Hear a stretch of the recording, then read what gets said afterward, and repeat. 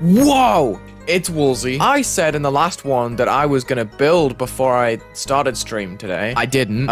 Welcome back to another Extreme Demon building video. That's pretty much all you need to know. This part is looking very, very flat. There's not much to cover up the edges. Light work for a guy like Wulzy. So we just have a gradient that's gonna fade on. Nothing too special here. Just putting the blocks at the top and bottom in case that it fades on too early and you can see like the edge of the gradient. See, that's so much better already. We can... Ooh. We can make them move up and down. You're right, Region X. 284 bottom, 285 top. We can have a really quick movement up.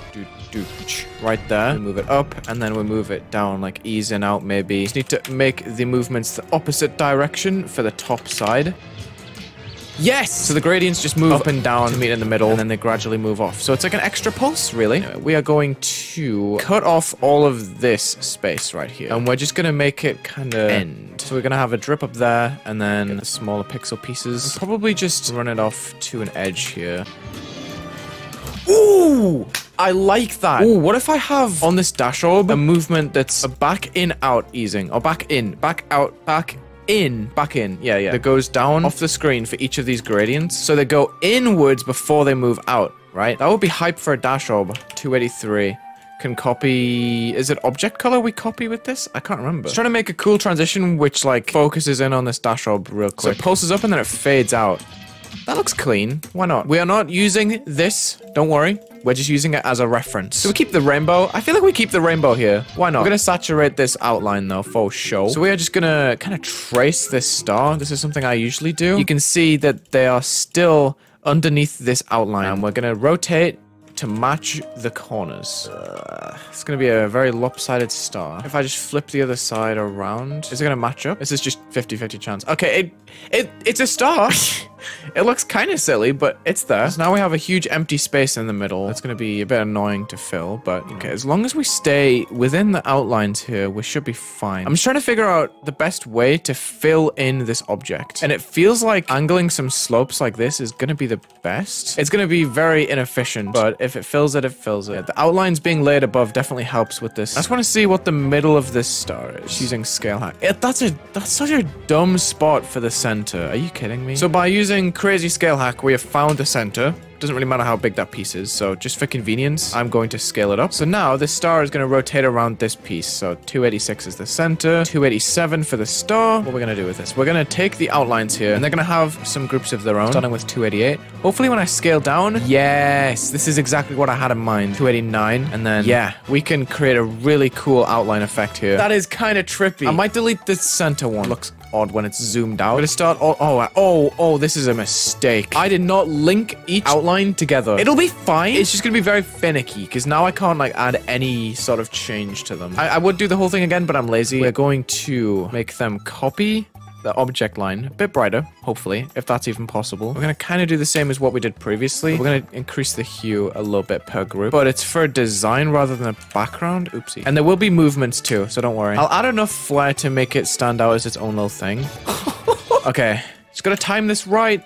I've rotated them so there's like a bit of oomph to it, you know? I can kind of control the speed that it happens. I can reverse it. Zoom, zoom. Yeah, okay. We're not gonna do too much just yet because I want to add movements too. So if I start with 288, and even if I just move it like 2, right 2, up 2, left 2, down 2. Another effect that we've done before, but then used in a different way because I love doing stuff like this. Yeah, you see how the outline kind of floats there? If we then copy all of these triggers, we can even go up into the right here and just increase the group number. I think it would look a lot better if the outline did move. Yeah. Hi, bananas. What's up, bananas? Haven't forgotten about the fruit part, by the way. Now, I'm not sure what to do with the centerpiece now. We kind of have this set up. We can alley-oop here. I'm thinking of adding like a bulb design. Can't say I've ever done this, but we can try. If I make a chamber, a block like this, which is black, on, we'll say, editor layer 5, then on 6, and then we get our base, put this on black as well, and we get this on one of the pulsing groups, like, I think 288 was one of them? That is one of them. Okay, that's always lit somehow. So we can create like a light bulb kind of thing. That's what I'm thinking anyway. If I get some of the thick lines here, and go black blending, T2, and then maybe 290, shift it inwards like that, and then make this one 294, and then have something in the middle that kind of softens it. It's way too big at the moment, so I gotta figure that out, but I'm trying to figure out some cool looking groups here. Shift them down. It's not It's not awful. It looks like a shine, you know, that little split in the middle, saturated max. It actually looks kind of good. If I grab the outline color and create some sort of cool edge. Watch this, guys. Okay, I didn't get the spacing right at all. One sec. We're working on a circle that we can use for decoration. It's almost perfect. It's almost perfect. Ooh. Okay, that's a really good spot. Let's go. We have a decent center point. Nah, we're not gonna spawn that, never mind. Enjoy that cut out of the video, you guys won't miss that for sure. We'll just make a nice smooth rotation then, why not? Sorry for the waste of time, I like it. We just need to make the centerpiece invisible. Whenever we use this, we need to have a good old build helper again. We should switch it up for this wave, which is why I'm gonna stop doing it right here. Oh, some of them broke! Whoops. We should probably slow it down for some of them. So we can go like -1, -180 for some of them. I really have not marked this very well for myself, but it's okay. I'm trying to pick out whether I make the structures first and try and build a design around them, or do I build the design first and then build the structures around it? Design first, right. Good idea. Oh, it would be kind of neat if I could figure out a way to put these blocks in. I feel like these would work. Make them black with the object colors that... Ooh. We can have a scaled down version. I mean, that looks cool. We can go back to what we did initially, but use black invisible blocks instead of white ones. And that kind of links it to the beginning of the level, right? So we've stacked a bunch of these because it's fun. Very risky stuff right here. Let's make these blocks invis. Best thing to do is layer these since it's only one object. Yeah. Okay.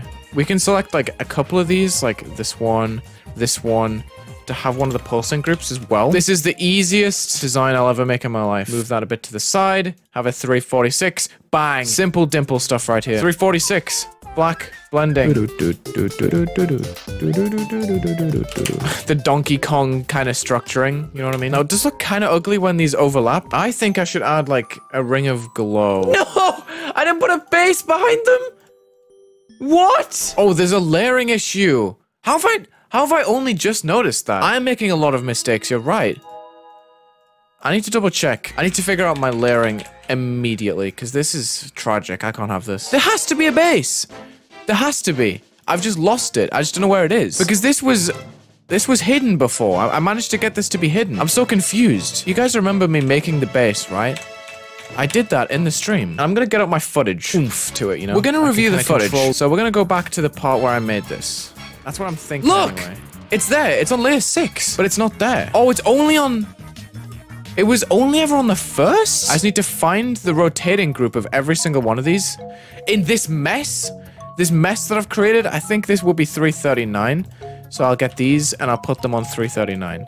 And we're just gonna have to check one by one, which is horrible. I know, it's horrible. It's a horrible process. This is very vital for our new design to actually work without clashing with what's already here. All right, thank you for putting up with that. That was easily the weirdest set of events that I could have anticipated for the stream. Now it's copy-paste time. We get to relax with some copy-paste now.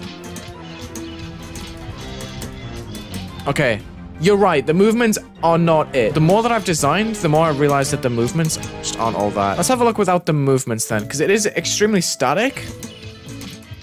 It's actually not that bad. We're getting to the part of the stream where I start to run out of stamina. So we just have a couple of rotating objects here. Why not? Let's just control them a bit with some degree numbers. This looks cool. I love just making like random orb designs and then working out perfectly each time. It's just a very satisfying thing, at least for me in the editor. An underrated decoration stage. I also love just reusing groups. It's just the best thing ever. We can just cluster these, I guess, into a certain spot. And make sure we tick saturation on here so that it goes less white and more colorful. And we can put these like clusters like above areas of the gameplay that we want to highlight. Put it right in the center of this straight fly. Let's try this out and then we'll end stream because I don't want to go too much further. Okay, we'll have this on 289 and then we'll rotate, add the next group 290, rotate, add the next group. That's too bright, unfortunately, but you get the idea. 353, 20 seconds, rotate 5 times, and also lock onto the x-axis right here. Looks pretty good. We're also going to move this across the screen, I think. The 353 is going to start like way up in the end. And as the part goes on, it's just going to shift all the way down. It's kind of like a lens flare. That's kind of funny. And that brings us to the end of this Extreme Demon episode. I think this is the 6th stream I've done. Obviously, we built this part in like July, August last year sometime. But since then, we've been having a blast every single Tuesday on YouTube live stream. I will have to miss 1 week coming up, but Yeah, this is looking pretty decent. We'll probably remake this part at some point because it is significantly less rainbow than the rest, but I'm loving the direction this level's been taken as of late. Very easy for me to just hop on stream, just clash some ideas in. Kind of messing up the gameplay here, but this part is now enhanced with the glow at the bottom. Need to add a little bit more detail here and there, especially to this part. Not sure how this background's going to work because it is kind of eating up frames. I'm fumbling the gameplay, but yeah, that's pretty much where we're at with this level. One take, Wulzy. Thank you guys so much for watching. If you're watching the video, check the links in the description. Leave a like and subscribe. Have a good day.